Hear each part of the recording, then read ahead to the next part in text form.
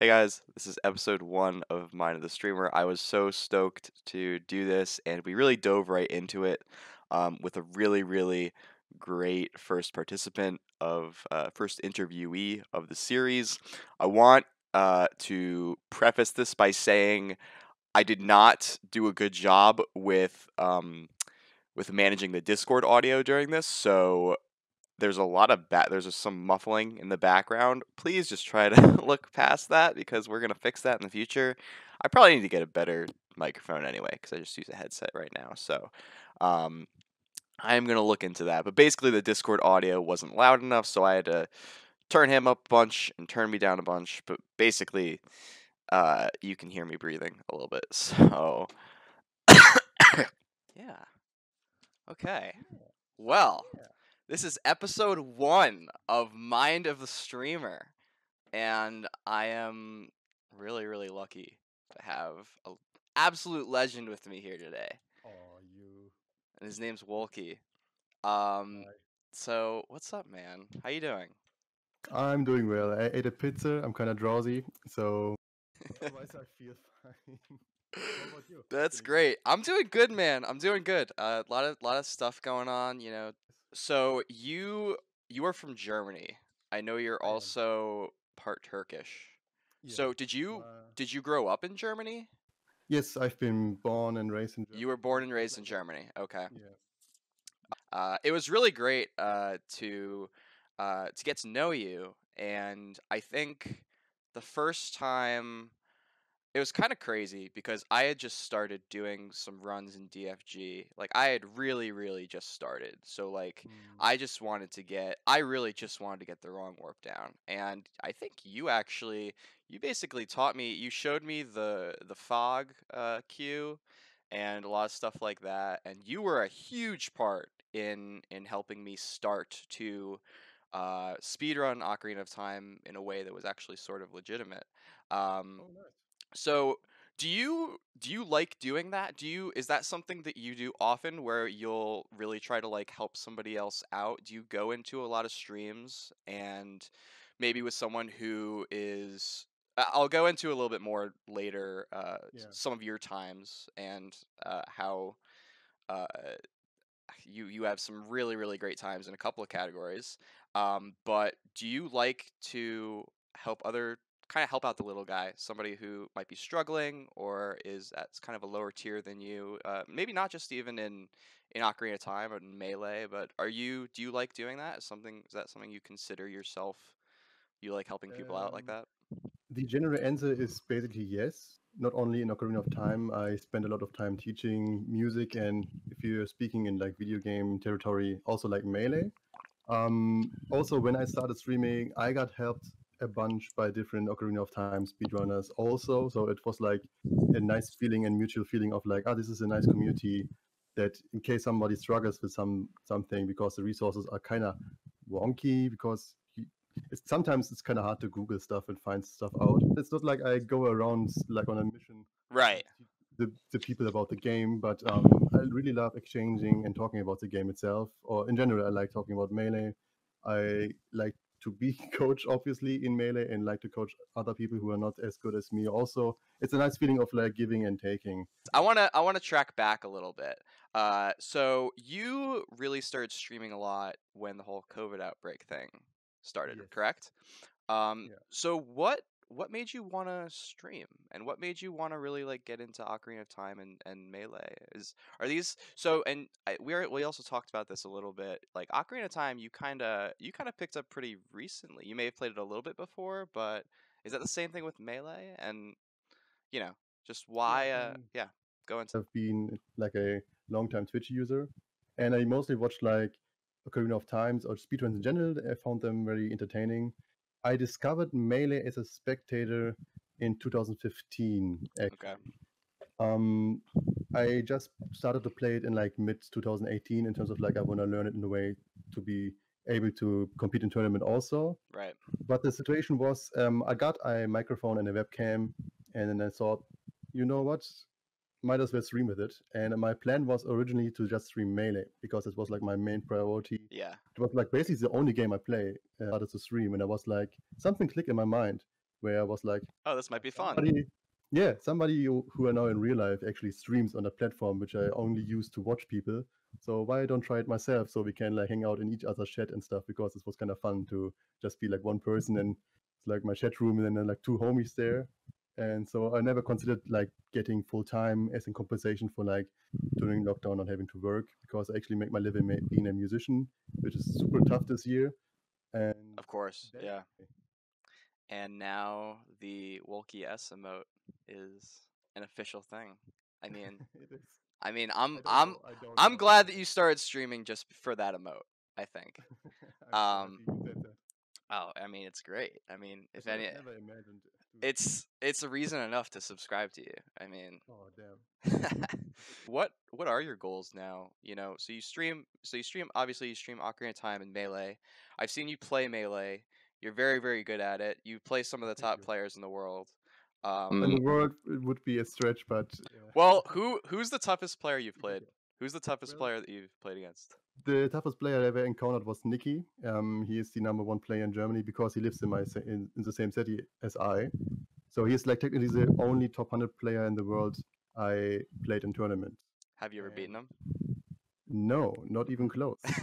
Competing start at the beginning of the year in like February, beginning of the February. So it it didn't took long to like me sitting there again without having the opportunity to compete, because like the lockdown happened end of Right, March. So I right. played like some little tournaments nearby me, and I think I was registered for like a little bit bigger of a tournament in northern Germany, And then it and it just got happened. canceled. Yeah, it got It's the canceled. So I was worst. like, "Fuck, Well, hey, sorry, I man. don't."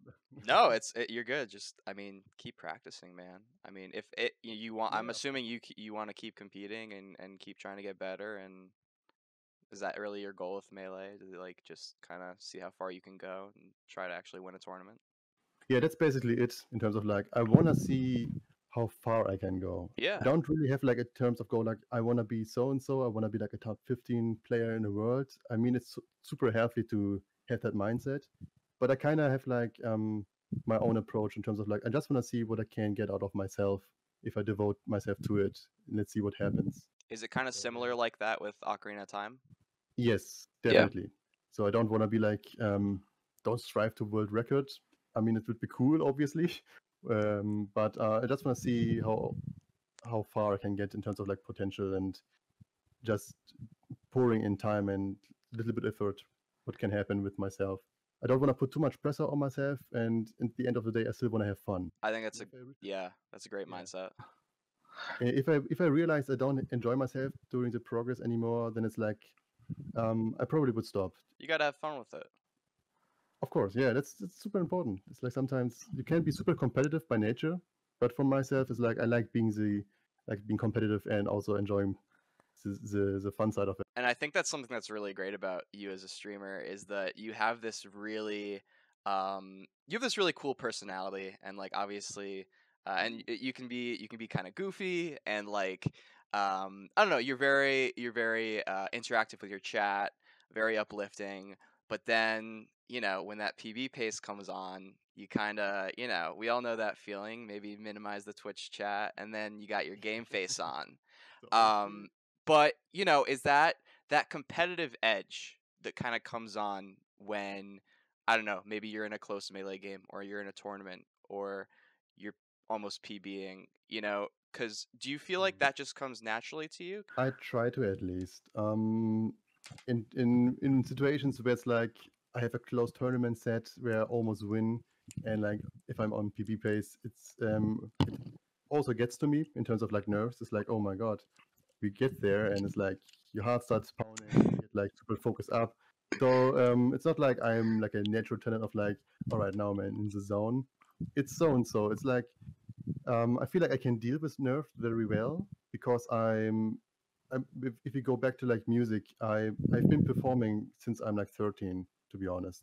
So the biggest deal with like performing is like dealing with stage fright and stage nerves. I'm used to being like stress situations, Yeah, just because of like my profession, actually, like right. making music, where people watch you and just maybe even judge you I think online. that's really neat People, that perhaps, being a musician, doing things where you're being judged and you know, you're in sort of a competitive space that definitely carries over to what you're doing now with streaming, with Melee and with Ocarina of Mm. Time and trying to improve. A lot of Yeah. parallels actually between music and video games, if I may say so. A lot of my own approaches I use for like the speedrun stuff and like learning Melee. Actually, I translated over from music, like how to build muscle memory, how does it work psychologically, how do I keep up a routine, discipline to like just repeat movements, because a lot of like technical aspects of playing an instrument is like repetition and understanding the mechanics behind it. And in the same way, it's like I applied all that knowledge I learned during my studies in Melee and also Ocarina of Time. Like, how do I want to do this stuff? How do I get it down? And how do I execute it? In a kind of same way mentally. So that's very interesting. There's a lot of parallels for me between like music and video games. Damn. That's really cool. Um, because if I mean, all right, so you have a 13151 GSR, which I know you're slightly Oh, less proud of, oh, but I hate it. I still hate okay it. for people who don't know what GSR is. It's Ganondorf source requirement, right? Yes. So, what are the items you need? The items are bow. You need magic. You need light. No, sorry, you need shadow medallion, spirit medallion. Right, Yeah, that's like the four bigger things to shoot down like Ganondorf, and we pick up more items right. on the route for like different glitches and stuff. I mean, I think most people would think that's impressive, but I know you're slightly more proud. You have a 1921 DFG, which is defeat A Ganon. little bit more proud of that, but also way too That clever in my world. is top 100, and I believe you're sixth in Germany uh, for that, which is Oh, in pretty. Germany. Yeah, I don't even know that. I know I'm like currently like number 73 or something on the leaderboard. that's I like submitted. overall, but in your country, you're top 10. You really started this 4 or 5 months ago, and Yeah. to have a sub 20, to be top 100, uh, I mean that's crazy. Is that not crazy? I guess so. I mean, it's always a thing of like, again, music. There's always somebody who is quicker and learns faster and is improving on a higher rate. So it's not like I'm trying to put myself in a comparison in a way. I just know it's like there's so much time saved still. I don't know. It's Do you feel like you're too hard on yourself ever? not really. It might be because the way I grew up. Because Yeah, in music, if you like super, I mean, obviously you're allowed to be proud of what you accomplished. sure, of course. Obviously, it's super healthy in a way if you don't overdo it, and so it becomes toxic. But in music, it's like if you go off stage and you like, damn, that was a really nice performance of myself. I know it's also the same thing like what you were talking about, but it's really not well seen. You're never allowed to like gloat about like your accomplishments in music in a way, Mm. or at least the jazz scene. So I don't really consider thinking about like the stuff of like me being how well I do compared to other people. There are very few people in the world who can beat this game faster than you. And Ocarina of Time, I mean, the thing you have to realize is that it's considered one of the best games ever. Period. And so, like, obviously, you know, it's hard to compare yourself to the absolute number one person. But hey man, I mean, especially in 4 or 5 months time of learning to run, I think that's incredible. And I think also I think how you compared your music ability and some of the stuff with music to how that translates to speedrunning a little bit is really, really cool. So I think that's really interesting, man. I feel nothing. I feel nothing. Oh my gosh. I'm Um, dead inside. hey man, 1921, that's a really, really good time. You wanna get better than that though? Do you Yes, still I want to do it yeah? desperately. I'm working towards like a sub 19 right now. So, You're looking to kill the um, category? It's over. dude, Ocarina of I hope Time is so. dead. It's always good to know that you can improve, right? Because that's why you keep streaming, right? That's why you keep playing the game. If you have an absolutely perfect run, then what's the chance that you're going to load up the game again and play that Yeah, category, exactly. you know? It's not like I'm gonna put my controller on the stage and be like, I'm retired now. I'm Goodbye, retired. everybody. That's it. It's Yeah. over. I'm gonna put my GameCube controller in a glass case on the wall. Frame Yeah, it, but sign yeah, it with the something like time. that. What But yeah, what in your opinion is the toughest glitch in either the category GSR or DFG, or if there's another a speedrun related glitch? What is the toughest for you to pull off um, during a run? Defeat Ganon, which I'm working on right now, is InstaClip, which is it's super hard, but it makes it harder in terms of in the context of of the run because it's like towards the complete end, Uh, and it's there are RNG elements involved where you like get a Hess from a falling rock which is spawned randomly. So like right. Now, for anybody who is doing speedruns in any game, really, I mean, it's a frustrating field, right? When you yes, when a run dies, screwing up a glitch, it's not easy, man. It's not an easy thing to do. Um, and you always get people in the chat, and so I think some people don't quite get it. You know, when you've worked so hard. I mean, you've put a lot of time into learning glitches mhm, for Ocarina of Time, right? yeah, yeah. What would be some advice that you would give a speedrunner who is putting a lot of time into a game and they're getting really frustrated trying to PB or trying to get somewhere in the leaderboards to just keep persevering, keep going, and keep trying to achieve that goal that they're going for? My only advice is like reflect. It's always the thing it Mm, comes down. So just think about outside the just look from the outside what you're doing and reflect and think about it. Not don't just go intuitive about it in a way. yeah, that was such a good answer, dude.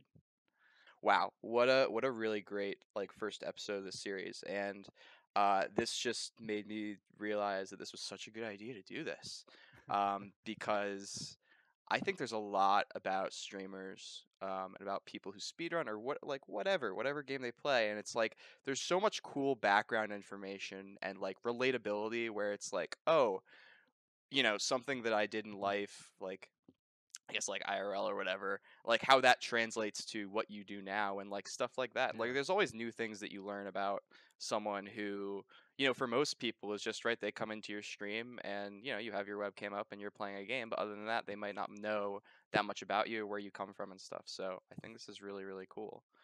From my So, side, thank you so much for all the nice words. hey Very man, wholesome. hey man, I mean I it. still have to learn a ton, but it's always nice to hear like some compliments, I guess. So thank you so much for that. Also, thank you for having me. It Of was super course. fun Of talking to you. course. Yeah. I want to thank you guys for watching.